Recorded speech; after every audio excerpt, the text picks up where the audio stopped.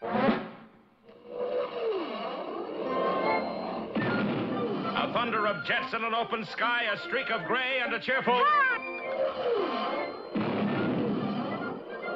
A loop, a whirl, and a vertical climb, and once again you'll know it's time for the adventures of Rocky and Bullwinkle and friends. Starring that supersonic speedster, Rocket J. Squirrel, with his pal Bullwinkle the Moose, and a host of others.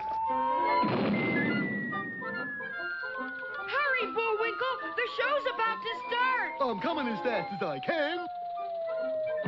Wave to the people! Yay! Now what are you doing? Signing autographs. Let's see. John Smith. But your name is Bullwinkle. I know, but that's hard to spell.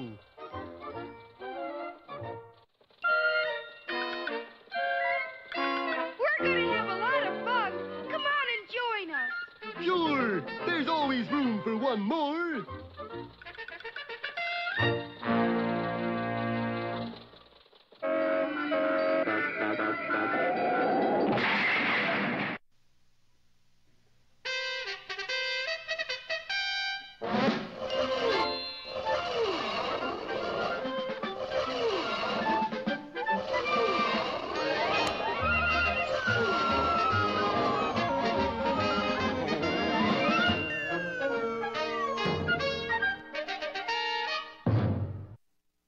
There are those who say the richest man in England was the Earl of Crankcase. I use the past tense because one day in back of his ancestral home, Abominable Manor, the Earl decided to take a swim. I shall take a short dip and then have tea. Unfortunately, the Earl was absent-minded. Not only didn't he have any tea in the house, but he didn't have a pool.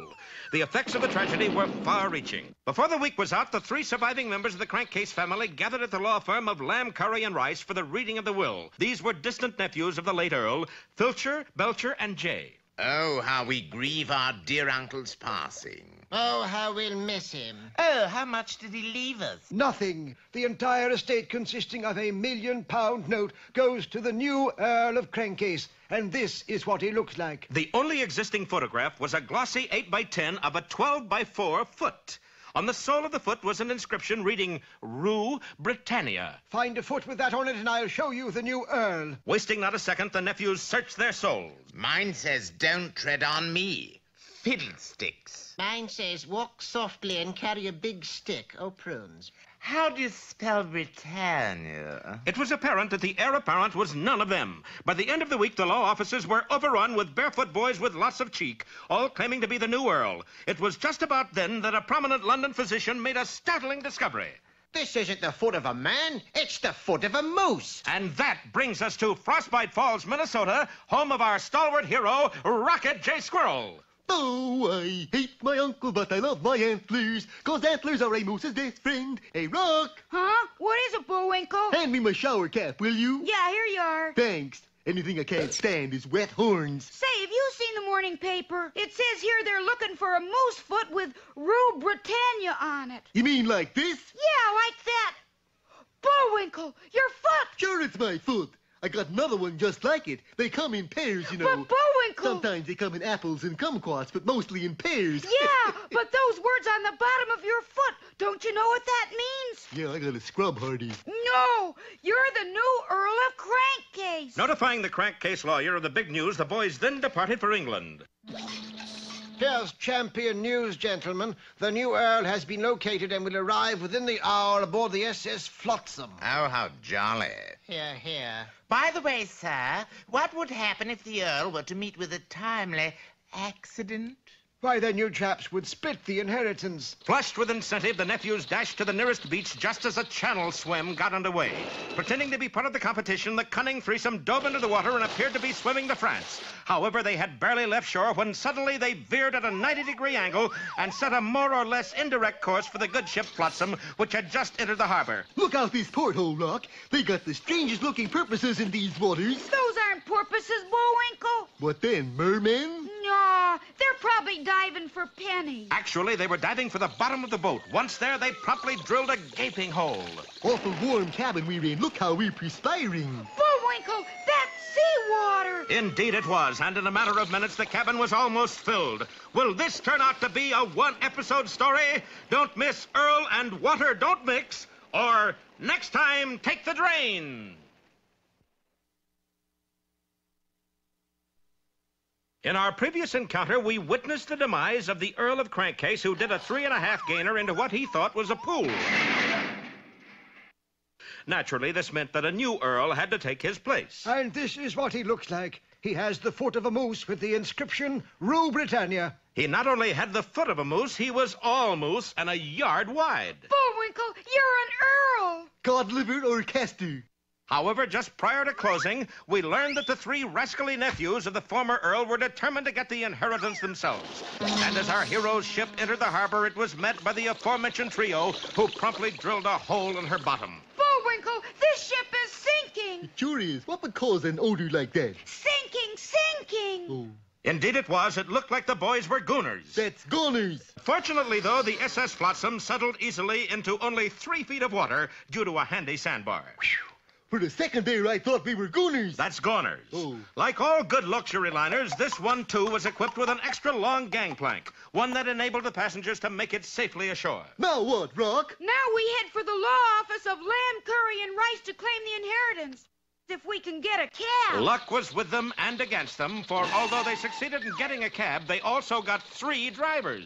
3 drivers? That's funny. I don't know. Sounded like a pretty straight line to me. No, I mean, I think we've seen those fellas before. Yeah, probably in another episode. Are you sure we've got the new Earl? Who cares, so long as the meter's running? I know. Make him show the inscription on the bottom of his foot. Capital idea. See other foot for inscription. Sure enough, on the other sole were the words, Rue Britannia. It's him, all right. Quick, smash the car into a brick wall and we'll be riveted. But they were in a wall-less section of London, and so were forced to come up with another plan. Taking the first road out of town, they pulled to a stop 3 days later at the very brink of the White Cliffs of Dover. That's when Rocky and Bullwinkle became suspicious. Gee, you'd think we'd be at the lawyer's office by now. Relax. They're probably taking a shortcut. Maybe so, but we better find out. Say, fellas, why are we stopping? We're going to have the car washed. Yes, you chaps sit right where you are. This'll only take a moment. The plan was obvious. Sneaking to the rear of the cab, the 3 scallywags prepared to push it over the edge with our boys still inside. But a small squirrel and a large moose were quite a load. I say, chaps, push! We are pushing. But although it was perched halfway over, the cab wouldn't budge. Oh, fiddle-de-dee. Let's just haul them out and toss them over. And so they jumped into one side of the cab just as Rocky and Bullwinkle came out the other. Let's give him a hand, Bullwinkle. The change in weight was all it took. That's the craziest car wash I ever seen. Well, we can't fool around any longer. Let's get to the lawyer's office. And eventually they did. There's no doubt of it. Your foot and the foot in this photo are one and the same. Congratulations, you are the new Earl. Good. Can I have the £1 million note now? Not just yet. You see, according to the will, you must live in the ancestral home for 1 week. Ancestral home? Yes, abominable manor. Shucks, I've been living in an abominable manner all my life. Yes, but not with 3 desperate wet nephews to contend with. Will Bullwinkle survive? We'll find out in Moose Gets the Juice, or Morning Becomes Electrocuted. Let's face it, claiming an inheritance in England isn't very easy, especially if your name happens to be Bullwinkle Moose. Yes, those words Rule Britannia on the bottom of his foot entitled our moose to inherit a £1 million note. But there was a stumbling block. 3 stumbling blocks named Filcher Crankcase, Belcher Crankcase, and Jay, nephews to the recently departed Earl. We must find a ruse for cooking his goose. So saying, they drove to the White Cliffs of Dover, intending to push our heroes over. What'd everybody do, get rhyming dictionaries for Christmas? Luckily, the cab was no pushover, and in the ensuing mix-up, it was the nephews who took the plunge, not Rocky and Bullwinkle. Later at the law firm of Lamb, Curry, and Rice... Is it true, Mr. Lamb? Is Bullwinkle really the new Earl? No doubt of it, my boy. That tattoo on his foot matches the one in this picture. Unfortunately, before the new Earl could collect the £1 million note, he had to spend 1 week inside Abominable Manor. I don't like the looks of it, Bullwinkle. Oh, clibber clabber, Rock. I could live there 1 week standing on my head. Funny Bullwinkle should say that, for just inside the door, someone had carelessly left a Burmese tiger trap. And when Bullwinkle stepped inside, he really put his foot in it. Say, this place doesn't look so bad. Rocky's flying squirrel-like eyes gazed about the main hall, tastefully decorated in early Prohibition style and topped off with what appeared to be a very unusual chandelier. Bullwinkle, what are you doing up there? You heard the man. I'm a very unusual chandelier. This is no time for fooling around. Come on down. Wait a minute, I'll light up for you. And even though the rope broke, Bullwinkle kept his promise. He lit on his head. I hate episodes like this, even though I get the money later, which I probably won't. Exploration of the rest of the manor eventually took them to the second floor and a sinister door. I wonder what's in there. Yeah, it's probably just a broom closet. Rocky was only half right. Actually, it was a spear gun closet, and one of them was set up so that whoever opened the door would get it right between the eyes. Like most closets, though, this one, too, had a sticky door. Forget it. I can't, Rock. It's become a kind of fetish with me. Come on, door. Open. Being as strong as a moose, Bullwinkle managed to rip the door right off its hinges. Hokey smoke! A spear just shot over my head. Turning around, Rocky gasped at what he saw, for there, pinned to the wall, was the spear, embedded in the head of a moose. Bullwinkle! It does look like me, doesn't it? Oh, my gosh. For a minute, I thought that moose head was you. Well, how do we know it is until we check? The car wash failed, the Burmese tiger trap failed. So did the spear gun. But this won't. The moose will pick up the phone, I'll plug in this connection, and 11 million volts will go through him. I think somebody's out to get you, Bullwinkle. Let's phone Scotland Yard. Let's phone the police first. And Bullwinkle headed for the nearest phone, not knowing that it was connected to a diabolical switchboard in the cellar. Hello, operator. Give me the police. There he is now. Ready? Here we go. But although the connection was made, nothing happened. It's no wonder you forgot to plug this in. That's when the short-circuit short-circuited. Big Joe is going tonight. Operator, never mind the police. Let me speak to the governor. Would you mind getting off the phone, please? What are you going to do, Felcher? We're through playing around. The only way to get rid of the moose is to call in a professional. You mean? Yes, the exterminator. Well, it looks as though the situation is getting worse. Who or what is the exterminator? We'll find out next time in episode 120 or 123. There'll always be an England, but there may not always be a Bullwinkle. For in our last installment, he faced the bleak prospect of having to spend 1 week inside Abominable Manor before he could collect his inheritance. Yes, and in case you don't know, I am the new Earl of Crankcase. And Bullwinkle's going to inherit a £1 million note. £1 million? Sounds kind of heavy. Nevertheless, that's what you're going to inherit. Inherit? I can't even lift it. Of course, Bullwinkle won't even be able to try to lift it. Not if the Crankcase nephews can help it. First, they tried to do our moose in with a Burmese tiger trap. But that didn't work. Next, they attempted to shoot him with a spear gun. That didn't work either. And finally, they sent 11 million volts of electricity through the phone on which he was conversing. That worked. Yes, but in reverse. Realizing they were up against a much too formidable opponent, the Crankcase boys decided to call on a professional assassin known as the Exterminator. Operator, get me the Black Hole of Calcutta, please. This is not a recording. You are talking to Executive Secretary to the Exterminator. Let me speak to your employer, will you? Boris, darling, you busy? Sure I'm busy. It's lunch hour. This is the way we slice the bread, slice the bread, slice the bread. What kind cheese you want in sandwich, Natasha? Blue or Swiss? Swiss, darling. Swiss coming up.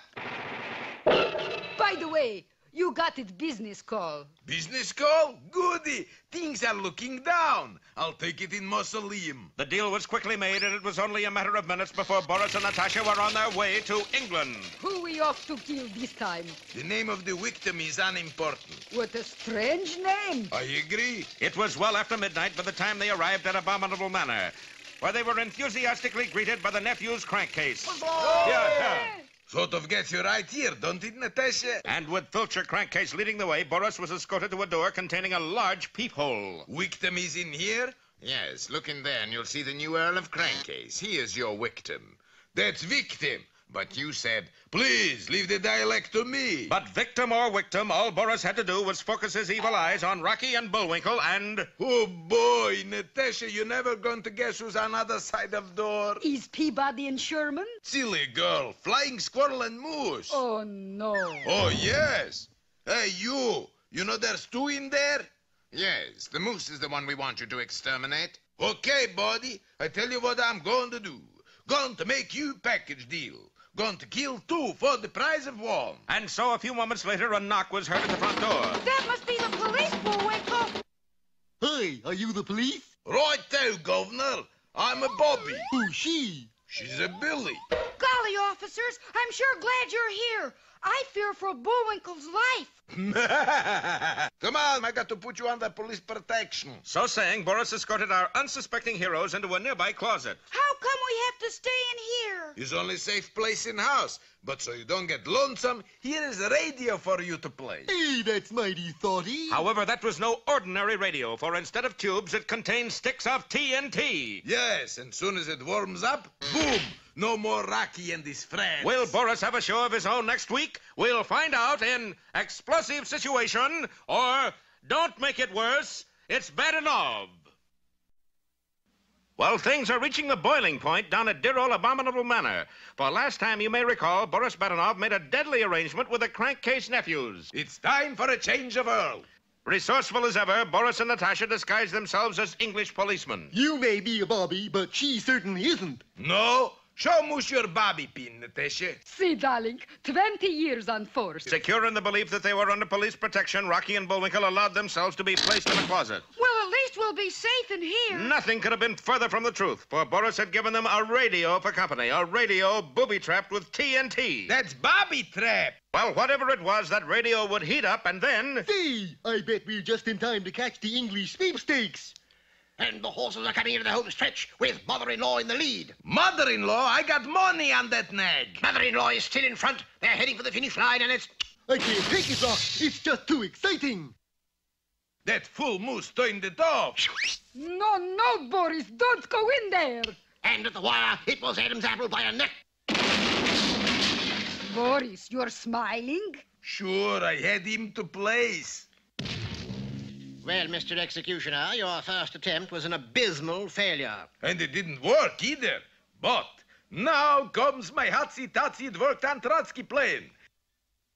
Over here we got dish of macadamia nuts. Very salty. Now, Moose eats nuts. Moose gets thirsty. Moose goes to kitchen, drinks 50 glasses water, gets bellyache. Squirrel phones drugstore for bellyache pills. Delivery boy races up driveway on motor scooter with pills. But he rolls overtake, put there by yours truly, and gets flat. While boy changes tire, I change pills to macadamia nuts. Moose eats more thinking they are pills. And gets such big bellyache he needs doctor. I come in dressed as sturgeon and operate immediately. Now comes best part. Moose does not pull through. Oh, Boris, darling, you got best twisted mind in the whole world. I do the best I can with the tools I got. Running upstairs, Boris quickly entered the room where Rocky and Bullwinkle were sitting and anxiously awaited the right moment to put his plan into effect. Gee, I sure would like some macadamia nuts. This was the right moment. Oh, I'm in luck. Here is a whole bowl full right in my lap. Better not eat too many, Bullwinkle. They'll make you thirsty. But unable to resist, the nut-hungry moose downed them all in one fell swoop. My, I am thirsty. The evil plan was progressing perfectly. Bullwinkle went into the kitchen and promptly drank 49 glasses of water. Here, make it an even 50. Oh, thank you. Oh! Bullwinkle, what's the matter? I got a abominable pain. Where? In my tummy. Reacting instantly, Rocky put in a call to the drugstore. Within 5 minutes, a delivery boy was racing up the driveway when, just as Boris had predicted, the boy changed his tire. And I changed the pills. Sure enough, Bullwinkle swallowed the nuts, thinking they were pills. Now how do you feel? Oh, I feel much better. Call the doctor. And here I am. Are you a doctor? What do you think I am, an exterminator? Don't answer that. I got to operate. And before he knew what was happening, Bullwinkle found himself on an operating table while Rocky nervously paced the corridor outside. Where will it all lead? We'll learn the answer in You've Got Me in Stitches or Suit Yourself. You've got to give Boris Badenov credit. When he sets out to kill a moose, he does it like no one else. For as you no doubt will recall, he placed an innocent dish of macadamia nuts on Bullwinkle's lap. Well, what have we here? You eat those and they'll make you thirsty. Truer words were never spoken. Bullwinkle drank 49 glasses of water. And one for the road. Of course, that much H2O is bound to produce a tummy ache. Hello, drugstore. Send over some bellyache pills. It was all part of Boris's mad plan. The delivery boy got a flat tire, let a knob switch the pills to more macadamia nuts, and you guessed it, Bullwinkle got a bigger bellyache than ever. Hello there, Dr. Kildarovich at your disservice. I'm glad you're here, Doctor. Bullwinkle's sick. You just finding out? The culmination of the evil scheme was to operate on the moose and not have him pull through. You got everything, Dr. Darling. Let me see. Paper clips, glue is all here. And with that, Boris proceeded to go to work. However, the fuse box, in abominable manner, was in an advanced state of disrepair, and... Hey, what gives with lights? You want flashlight? What for? Operation is going to be failure anyway. 1 hour later, the exhausted surgeon emerged from the operating theater. Congratulations, Squirrel. You are proud father of a dead moose. What? But you told me he'd be fine. Moose is fine. Finally dead. Pardon me, Doctor. I'm sorry I was delayed. Oh, think nothing of it. Bullwinkle! Moose! Oh, there's a J in there. Bullwinkle J Moose. But the doctor said you were dead. Well, there must be some mistake, I think. You see, I heard the nurse ask for a flashlight, and so I went out in search of one. All I found, though, was this luau torch. Well, if that ain't you on the table in there, who... Congratulations, Boris. You are first doctor to ever remove appendix from suit of armor. Well, at least it's not total loss. More determined than ever, Boris pulled out all the stops. He booby-trapped the entire second floor, put poison in the drinking water, and even wrote a nasty letter. How many U's in moose? Let me see. Moose. M-U-S-E. 2. But it was all to no avail. The booby traps misfired. The poison only helped to purify the water. And the nasty letter was delivered to the wrong moose. Boys, I got proposition for you. I pay you, you kill moose. Dash it all, old man. I thought you were an expert. I am at not killing moose. You know, we really don't have to kill him. What do you mean? Well, the will clearly stipulates the moose stay inside the house for 1 week. You mean if moose goes outside the house, you get £1 million note? Of course. All you have to do is lure him out, take a picture of him, and... Natasha, get my brownie. Cookie? Camera! I think I'll get some air, Rock. You better not, Bullwinkle. You're supposed to stay inside for 1 week. Oh, thinky foo. Oh, I think I'll go upstairs and take a nap. So saying, Rocky departed, leaving Bullwinkle alone, but not for long. Quick! Only 30 seconds left to play. We got to make touchdown or we lose game. Let me make the touchdown, coach. His deal. Goal line is out through open door. Go! Don't worry, we'll win. And Bullwinkle took off, not realizing that he was heading outside the house where Natasha, dressed as a cheerleader, waited with the camera. Will Bullwinkle score but lose his inheritance? The answer lies in 50 cents lost or get that half back. Let us return to dear old Abominable Manor, where last time Boris Badenov made a startling discovery. You mean I don't got to kill moose? Of course not. We'll still get the £1 million note if we can take a picture of him outside the house. Yes, according to the will, he must not leave Abominable Manor for 1 week. The week was almost up, but so was Bullwinkle's dander. I tell you, Rock, if I don't get some air, I'll go stale. Better not, Bullwinkle. With that, Rocky left to take a nap. That's when Boris came in.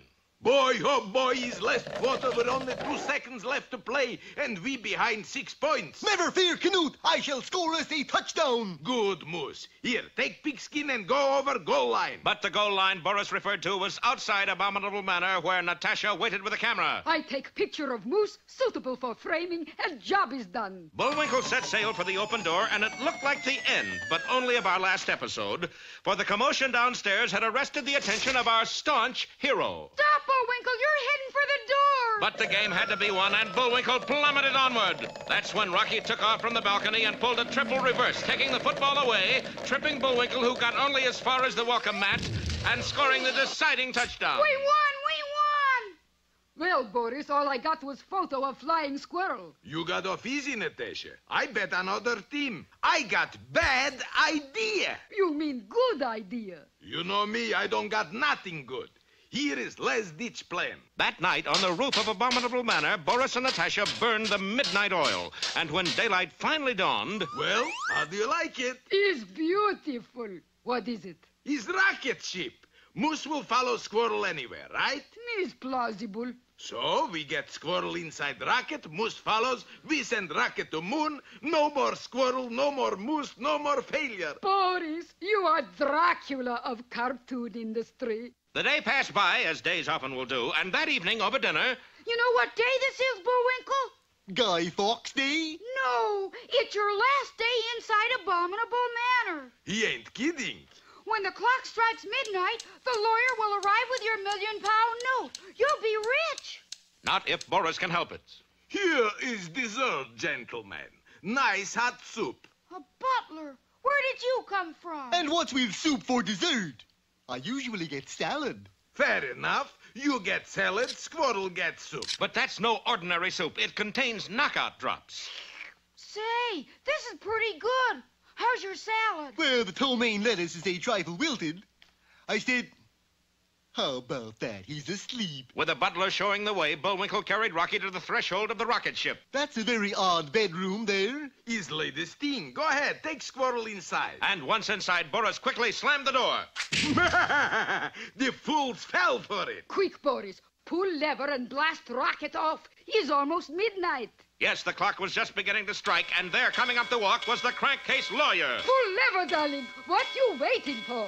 I got strange feeling something is going to happen. Something did. The rocket door suddenly opened. Sleep tight, Rock. Hey, where do you think you're going? Well, I haven't finished my salad. Now what? Now this. Will the rocket blast off? Don't miss. The scheme misfires, or you can plan it better than that.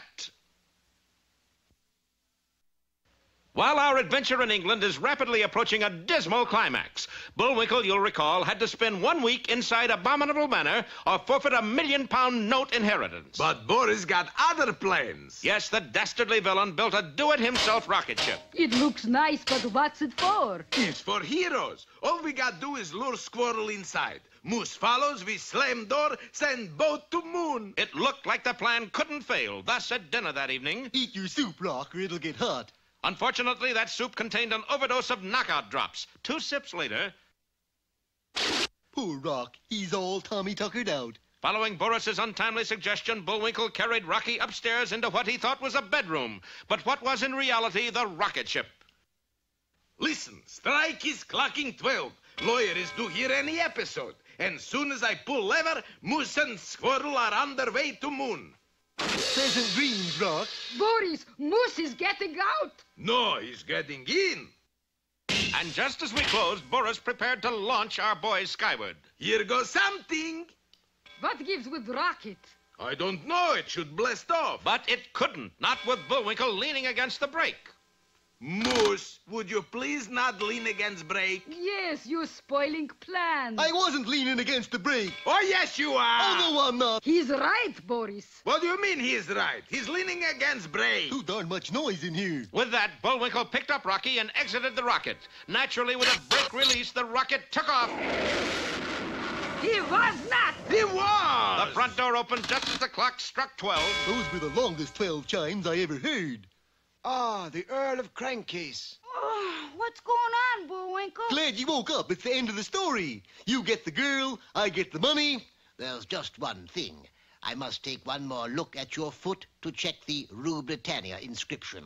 Then I get the £1 million note, right? Precisely. You can imagine everyone's surprised to see that the inscription was no longer there. Bullwinkle, it's gone. Well, sure it's gone. It never lasts more than a week. And Bullwinkle told them how, after he took a shower, he stepped onto his bath mat made by the Rue Britannia Bath Mat Company, Peoria, Illinois. You mean the printing came off on your foot? Yeah, cheap mats. But this means you're not the Earl of Crankcase. Yes, and it also means that we get the inheritance. They did get it, and it was a £1 million note, a £1 million promissory note. Good heavens. According to this, our dear uncle borrowed £1 million from the Bank of England. Yes, and you chaps must pay it back. What bitter irony. Filcher, Boucher, and Jay were forced to work in a local garage, draining, of all things, crankcases. Cheer up, chaps. At £1 a week, we'll have it paid off in 1,000,000 weeks. As for Boris and Natasha, they were last seen orbiting along the Milky Way. I tell you, Moose was not leaning on brake. You may be right. Rocky and Bullwinkle booked passage on the first boat leaving for home. Boy, am I glad that's over. And you know something? I'd just rather be plain old me than all the earls in the world. Sure was funny how that bath mat inscription fooled us. Yeah, but what's funnier is the one on my other foot.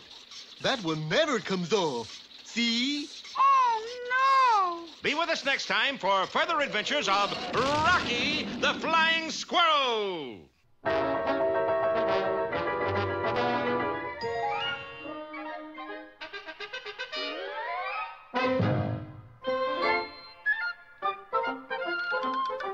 Well, it looks as if our time is just about run out.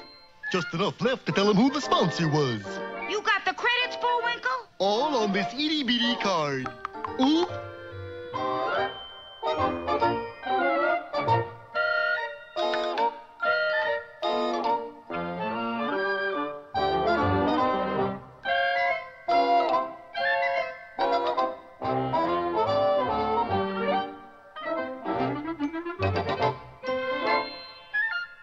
We're late again, Bullwinkle. Right! Bye now. See you next time.